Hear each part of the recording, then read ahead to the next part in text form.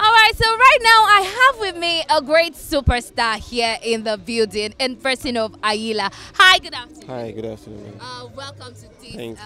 charity football. Thank you very much. Thank All you. right, so how do you feel being in this great project, showing your support in this great project? Well, it's always a privilege, most especially when it comes to charity thing, and I'm happy to be here. And I have met a lot of old members that I've played with, and thanks for having me. And I'm happy to be here.